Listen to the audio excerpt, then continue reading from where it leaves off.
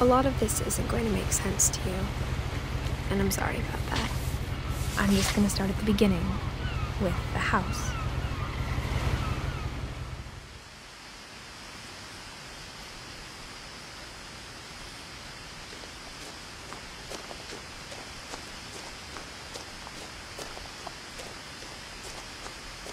I lived here until I was 11, but I wasn't allowed inside half the rooms.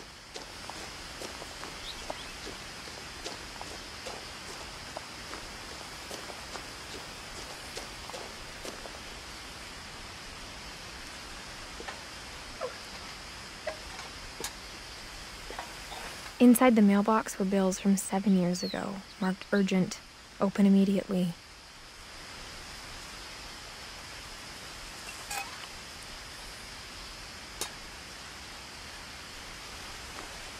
I hadn't been back since my brother Lewis's funeral.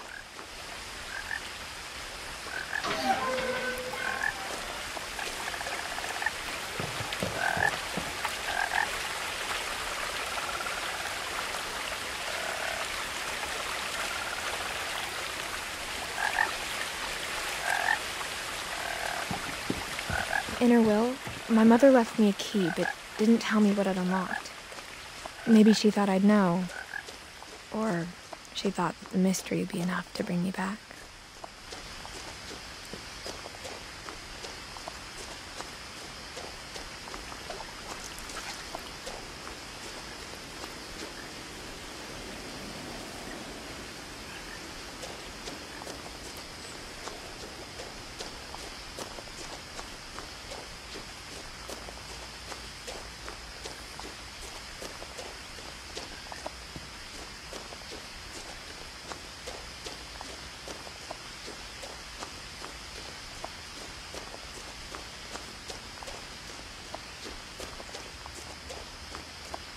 No one had driven this way in a long time, but I saw a few hoof prints.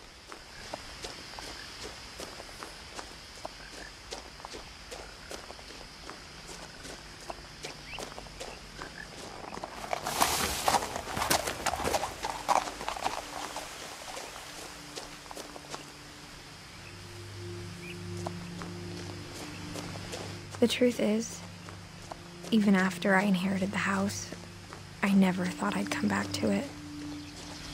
But now I had questions about my family that only the house knew the answers to.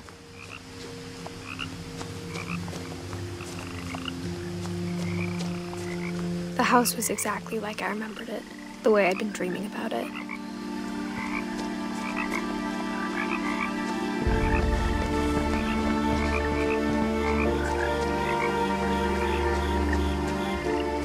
As a child, the house made me uncomfortable in a way I couldn't put into words. Now, as a 17-year-old, I knew exactly what those words were. I was afraid of the house.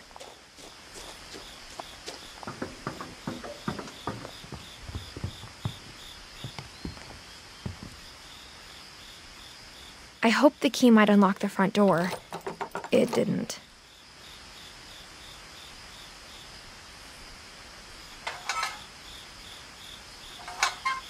Looking in, I felt like the house itself had been waiting for me.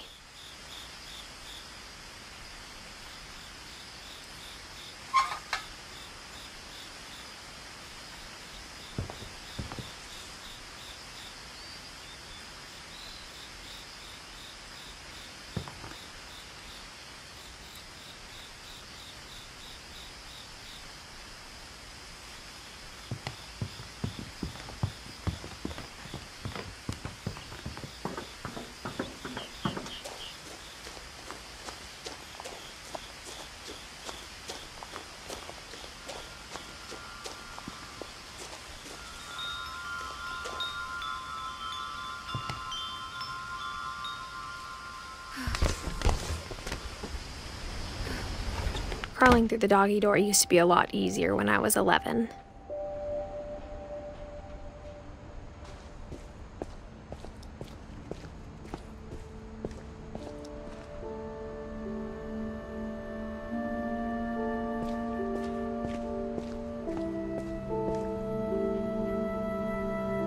The power had been turned off the night we left.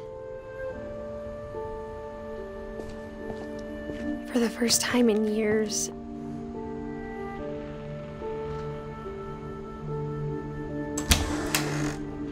I felt like I was home.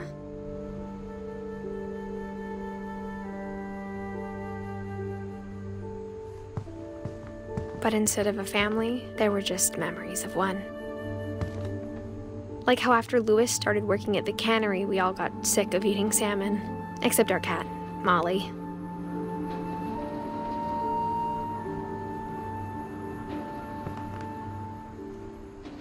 Or how only one restaurant would deliver to our house, so we had Chinese a lot.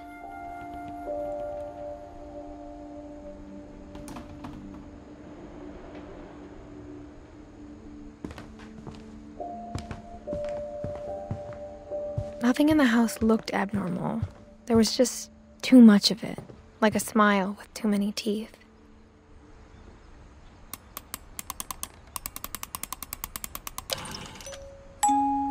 Great-Grandpa Sven built a music box for Barbara, along with the rest of the house. Mom always told me to stay out of the basement, so I wasn't too surprised when the key didn't fit.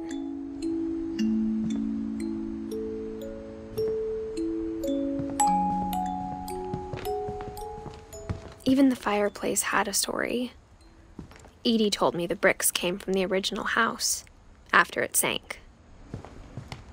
The table was still a wreck from the night we left.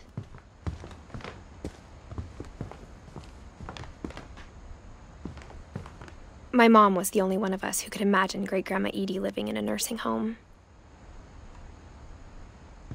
It was like a bomb had gone off, killing everyone but sparing the furniture.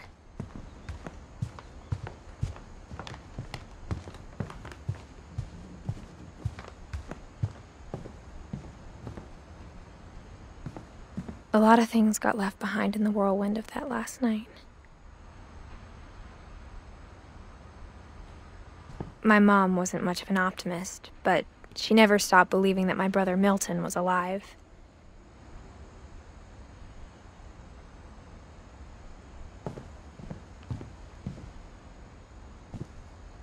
After Milton disappeared, Mom sealed up all the bedrooms.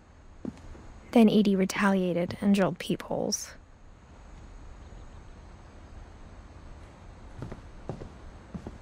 I spent a lot of time playing in Great Uncle Walter's room. I think my mom sometimes regretted not sealing it up. Louis told me there were secret passages, but I never believed him.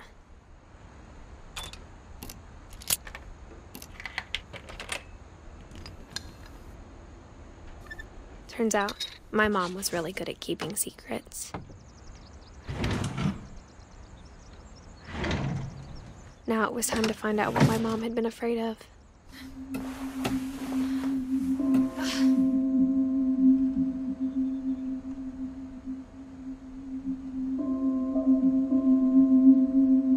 Reading this, maybe it sounds like I had a plan, but I had no idea what was behind that door.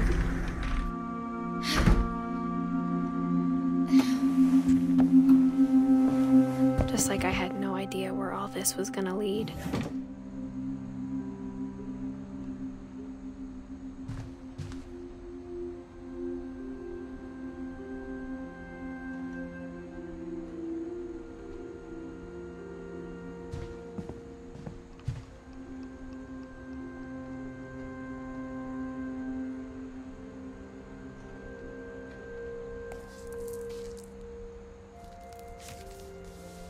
December 13th, 1947. Dear Diary, I'll be gone soon, but I wanted to tell somebody about what's gonna happen. It started when Mom sent me to bed without dinner. I woke up and I was starving, so I looked around for something to eat.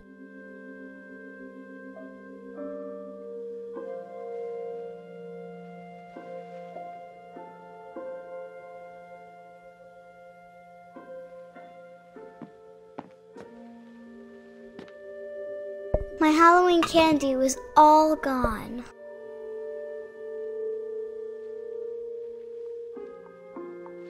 The gerbil food was dry, but I didn't mind it.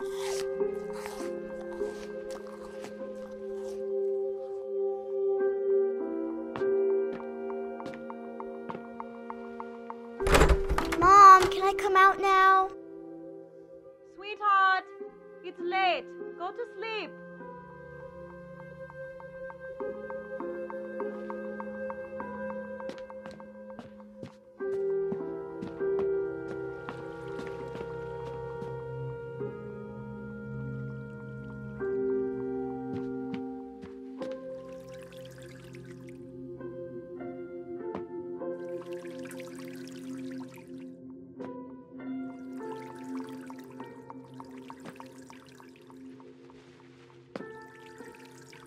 I thought about eating Christopher, but I held back.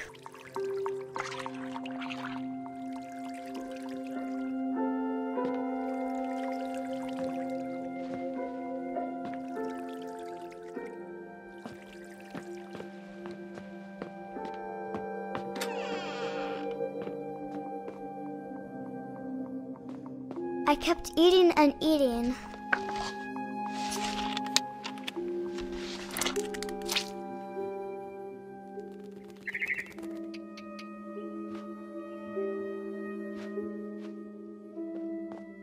I ate a lot of things that night.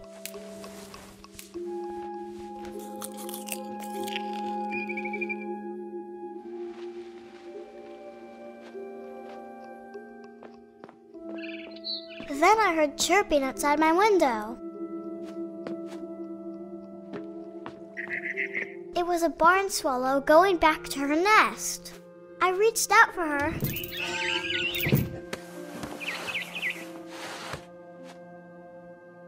And suddenly, I was a cat.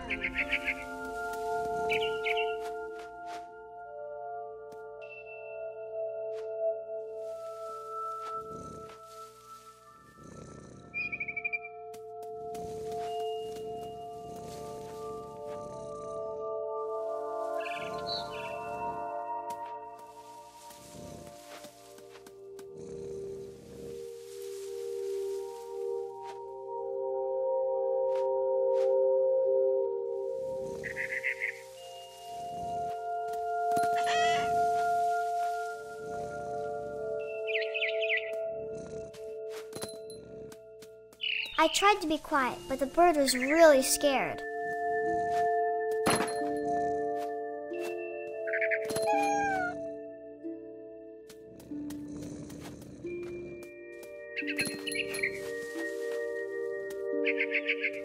Mom and Dad didn't even look at me.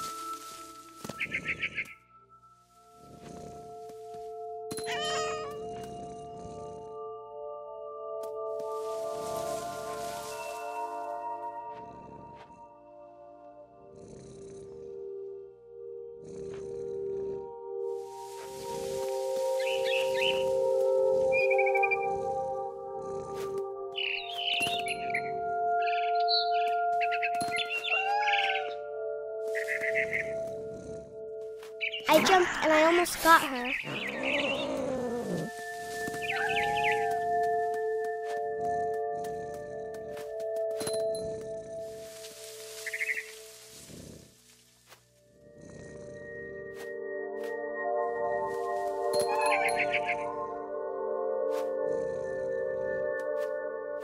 I could tell she was getting really tired.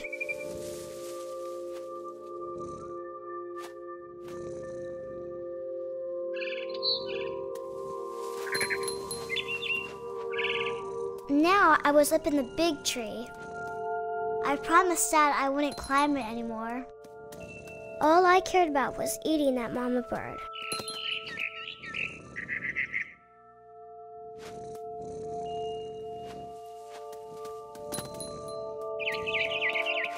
I gobbled her up. and suddenly I was an owl. First, all I heard was the wind. Then I heard little teeth nibbling in the grass.